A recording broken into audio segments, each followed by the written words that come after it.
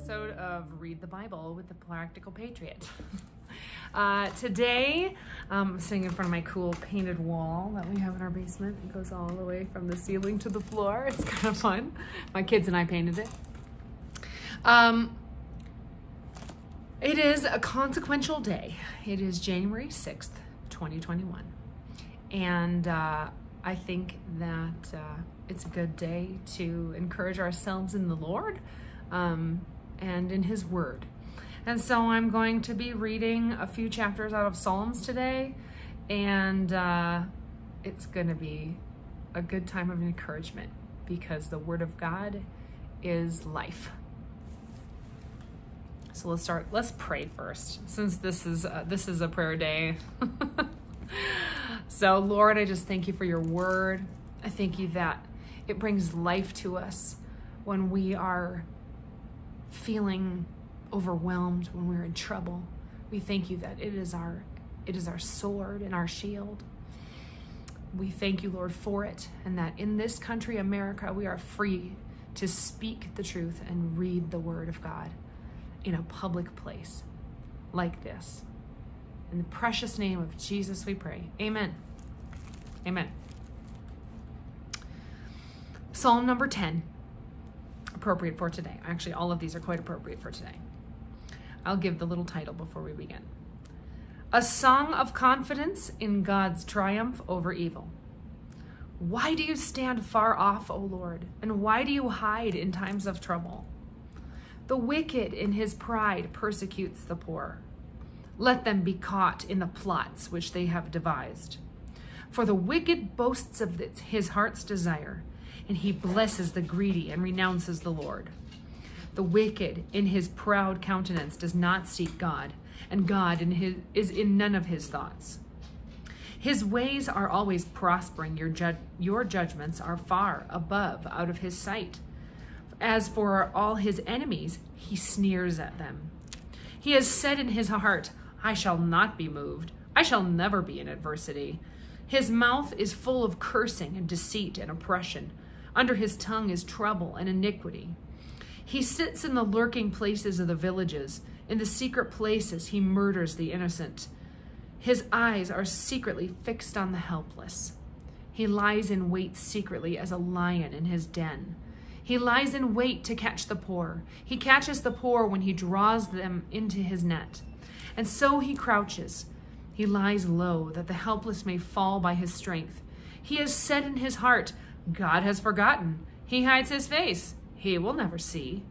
Arise, O Lord. O God, lift up your hand. Do not forget the humble.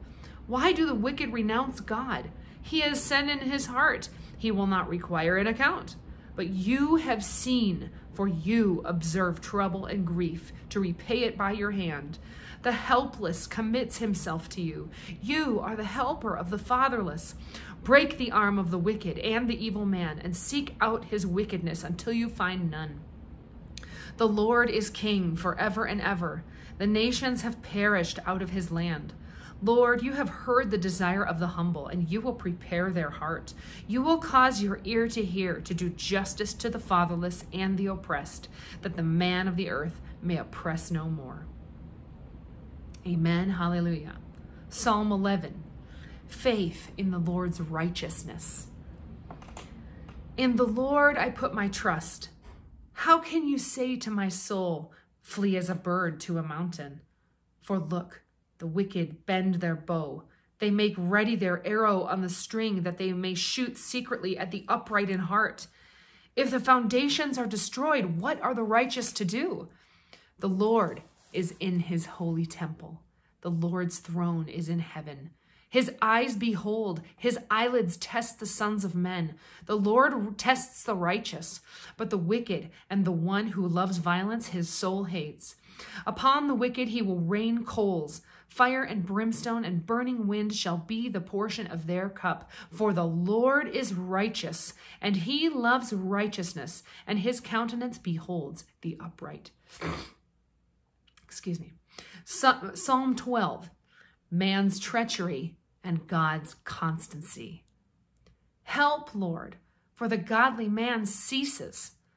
For the faithful disappear among the sons of men. They speak idly, everyone with his neighbor. With flattering lips and a double heart they speak. May the Lord cut off all flattering lips and the tongue that speaks proud things. Who have said, with our tongue we will prevail, and our lips are our own? Who is Lord over us? For the oppression of the poor, and for the sighing of the needy, now I will arise, says the Lord. I will set him in the safety for which he yearns. The words of the Lord are pure words, like silver tried in a furnace of earth, purified 7 times. You shall keep in them, O Lord. You shall preserve them from this generation forever. The wicked prowl on every side when vileness is exalted among the sons of men. Psalm 13. Trust in the salvation of the Lord.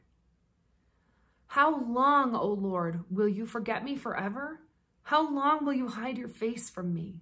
How long shall I take counsel in my soul, having sorrow in my heart daily? How long will my enemy be exalted over me? Consider and hear me, O Lord my God, enlighten my eyes, lest I sleep the sleep of death. Lest my enemies say, I have prevailed against him. Lest those who trouble me rejoice when I am moved. But I have trusted in your mercy.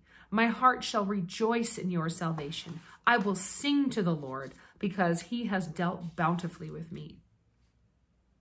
Psalm 14.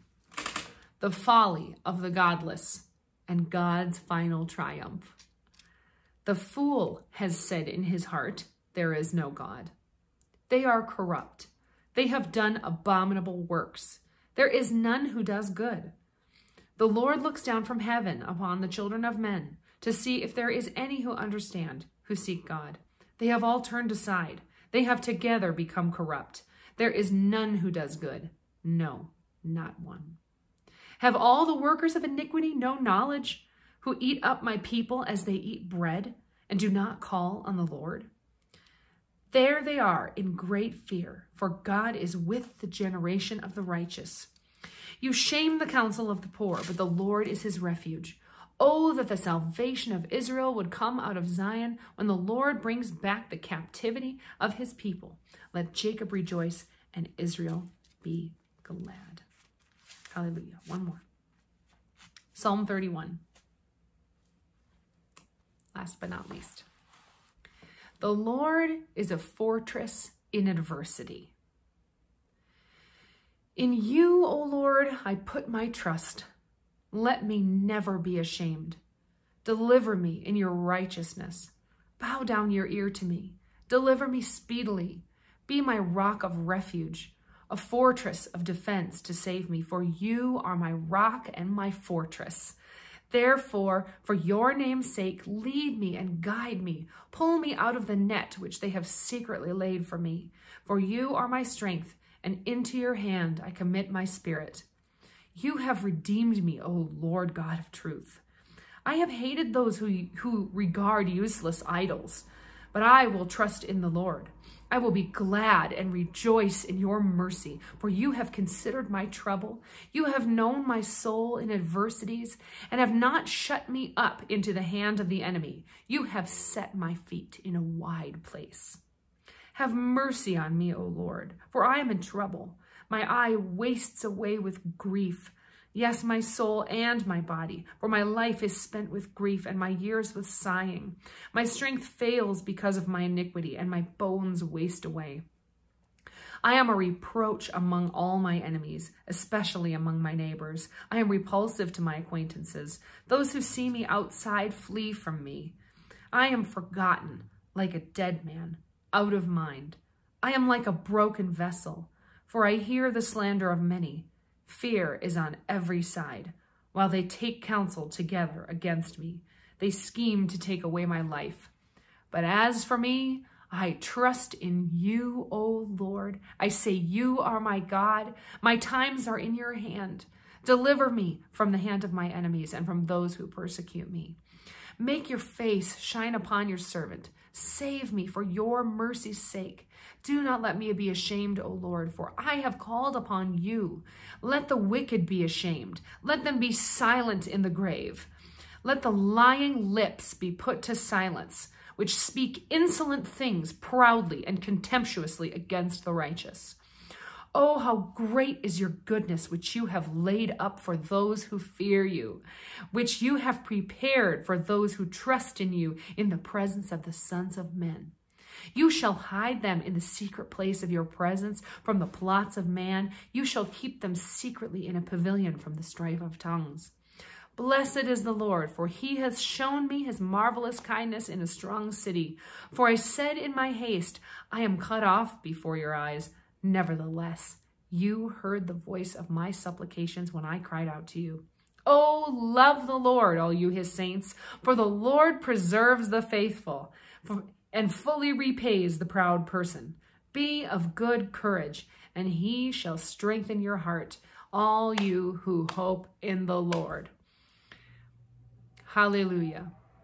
May the Lord's words here in Psalms and David's words give us courage and strength in adversity to know that the Lord is our righteous judge on the earth, and he holds all of our days in his hand, and he prepares the way for us when we trust in him.